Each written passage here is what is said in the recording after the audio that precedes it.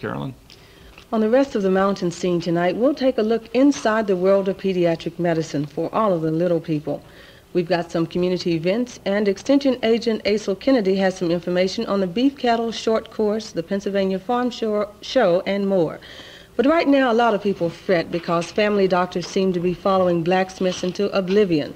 Here's Carl Fleischhauer with a man who doesn't fret because he's found other ways to deliver health care. Carl?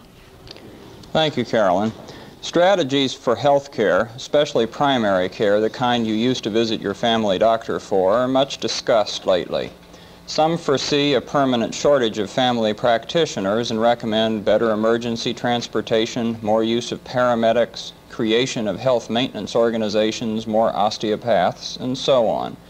Tonight we'll talk to a man who's developed new strategies along some of these lines in northern West Virginia. Mike Ross, for 18 years, executive director of the Fairmont Clinic, a clinic with many coal miners and their families among its clientele. Mr. Ross, has the clinic been a success, and how does it work in a way that would make it a little different from what people might be used to? The Fairmont Clinic is an organized medical group practice with rural satellite offices and a 6-county home health service, so that it attempts to offer primary care and related necessary health care coverages to take care of the essential needs of people, not only when they're ill, but in maintaining good health. What's the difference now between that and having a family doctor? Well, I think it's a version of the family doctor. The family doctor, unfortunately, has declined on the American scene. The growth of specialization has caused many more doctors to be interested in the 1 inch around your eye or your ear, nose, and throat, or some particular spot on your body, or some particular disease entity or function, than in the you as a human being and your family.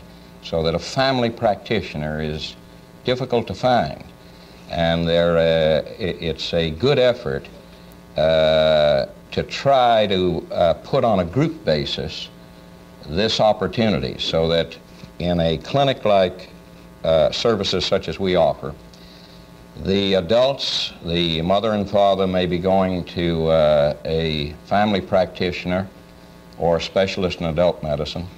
The children may be going to a pediatrician. There may be support from a nurse practitioner or physician assistant caring for them in the absence of the physician or when the physician visit isn't necessary. And as necessary, general surgeons or eye specialists or other backup services are available. Now, does the organization you have allow less medical personnel, say, to see more people? Is it more efficient in that way? I think the principal efficiency is in cutting down in the use of the hospital. The hospital is a combination of things. It's a motel where you get room and board. We have no room and board, but we have about everything else that a hospital has. We have extensive range of medical services and of supporting services, x-ray, laboratory, physical therapy, pulmonary function, and so forth. And in addition, we use supplements. We send visiting nurses and home health aides into 6 counties, way out into rural areas, and to elderly people at home. And this avoids hospitalization, which is the most expensive form of caring for people. And generally, you use a lot of paramedics, like the ones you've mentioned? I think we do, yes. We attempt to have a higher role for these people, and we believe in secondary level, like physician assistants and nurse practitioners, especially as necessary. So, in the 18 years since you, and I know the UMWA in its various arms, played a role in starting the Fairmont Clinic, what's been the area of, I should say, the reaction of the medical establishment, let's call it, in this area? Do they welcome some of these developments? Well, I think a portion of them do. Certainly, certain people right here in Morgantown, like Dr. Marshall and Chuck Sabo, were very instrumental in support in the beginning. It would be deceitful to not indicate that organized medicine in the form of a county medical society, unless it's under humane and progressive leadership, may tend, as it did in Marion County, to view any change with fear, whether it's the election of President Roosevelt in 1936 or the development of a group practice or the Mayo Clinic. All of these things are sometimes viewed with fear. When that occurs, it's very unfortunate. It throws medicine behind, and I often think the banner or the plaque on the clinic ought to be a tribute to the Marion County Medical Society, which made Fairmont Clinic possible by going on strike against the coal miners, so that the mine workers program was forced to consider alternative systems for delivery of care. Well, now we're talking to you, I guess, on what is the occasion of your departure this month. You're involved in a $14 million grant from the Robert Wood Johnson Foundation to work developing further models for rural health care delivery, and I think you'll teach a course at a medical school about medical care organization. All of this at the University of North Carolina. What's North Carolina got that West Virginia doesn't have? Well, I think each state has tremendous assets, and I'm very much in love with West Virginia and its people and hills. What West Virginia lacks that North Carolina has is a progressive outlook in its University Medical Center. And I don't apologize for saying that in the university's TV station. The catering to organized medicine by the top leadership in the University Medical Center has not advanced the human cause or the rural development of this state. If there's any reason for the deplorable development of a second medical school in a state that cannot decently support the one in Morgantown, it is caused by the failure on the part of the University Medical Center's leadership to face out and solve the problems the legislature wanted solved. Good services in rural areas and small towns, instead of a med center which would be introverted and turned inside. Inside Morgantown, at the med center, are some very humane and decent department chairmen. But driven out of Morgantown were leading people like Dr. Nolan, who could have led in this direction and were forced to leave because of the reactionary catering to organized medicine, which really has no votes or doesn't have answers to the problems of West Virginia's health care needs. Let me ask you, after that somewhat, terrifying description, whether things still seem to be moving in that direction. Do you have any cause for optimism in this regard? I don't yet, but I hope the university will soon join North Carolina, Kentucky, Iowa, Minnesota, and other states in trying to have its University Medical Center deliver not solo practitioners and doctors who want to make $250,000, but doctors who respect the Hippocratic Oath, who want to join group practices, who want to deliver primary care out in the boondocks, and who want to join outfits like Fairmont Clinic, Farmington, Shinston in delivering care. Well, we're very happy to have Yale and Harvard affiliations, by the way. We'd love to have them with Morgantown. Well, thank you very much for sharing your views. We've been talking to Mr. Michael Ross, the Executive Director of the Fairmont Clinic, and on the occasion of his move to North Carolina. Thank you. There are some varied events coming up, and all emphasizing West Virginia. In Morgantown tomorrow night. My name is David Oliver. Most of my friends call me Jack, and I am a native West Virginian. For the past 28 years, I have made my home in Carlsbad, New Mexico, working as a potash miner. For the benefit of those that are not familiar with potash, its principal use is fertilizer. You know, that's the stuff you put on the ground, you spread it all around, you dig it with a hoe, and it makes the flowers grow. It's also good for vegetables, too.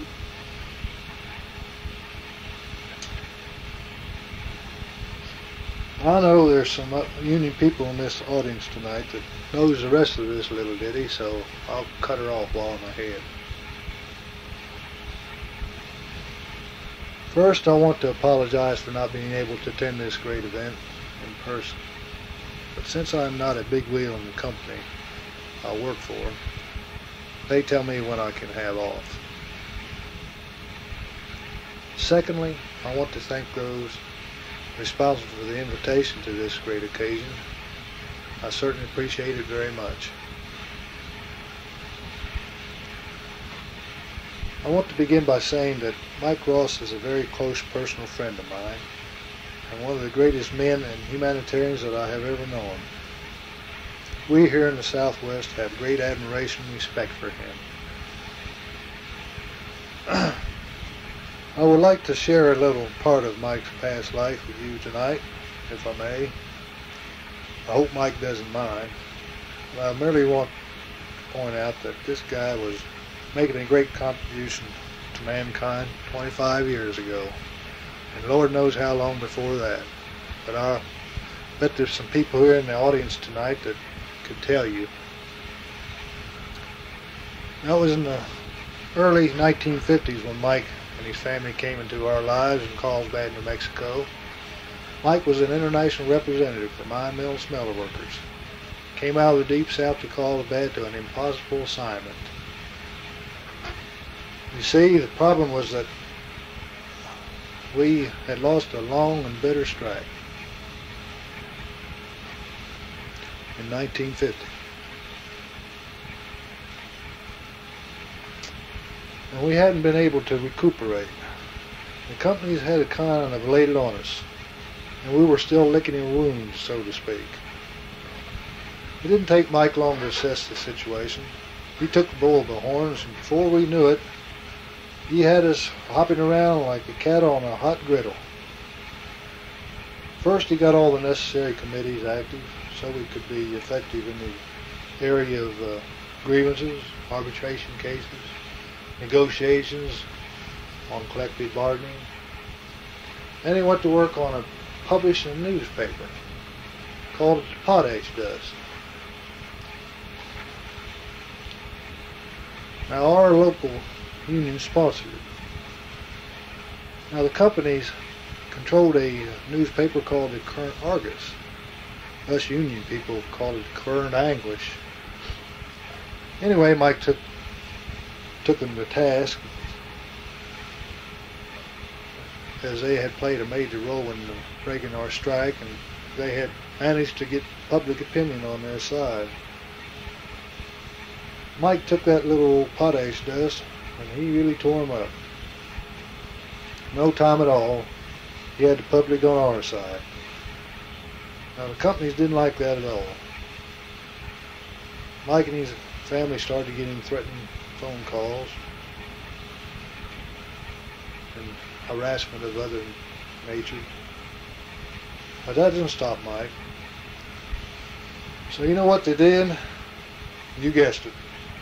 They burned their union hall down. I mean, plumb to the ground. But that didn't stop Mike, because he had it rebuilt. And we have one of the nicest union halls in the whole Southwest right today. And Mike Ross is responsible. And it stands as a monument to Mike.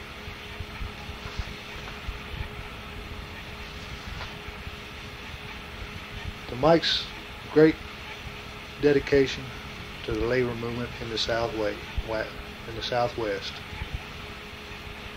Just as the Fairmont Clinic will stand as a great monument to him in group practice and health services throughout the great Appalachian area. I'm going to wind this up. I could talk from now on about Mike and different instances that happened while he was with us in a few years he was here in the Southwest. I want you to know him as we know him, as a warm, compassionate, kind, and understanding person. And one of the best and fastest organizers that ever hit the West. And as you all know him here in Fairmont, is one of the best administrators that ever hit the East. In closing, I have a little quotation that you all have probably heard at one time or another. Every time I hear it or read it, I think of Mike Ross, because I think this is the philosophy that he lives by, or he lives by. Quote, I shall pass through this world but once. If therefore there be any good thing I can do, let me do it now. Mike, good luck in your future endeavors. I hope to see you soon. And as we say in the Southwest down here on the Mexico border, adios amigos.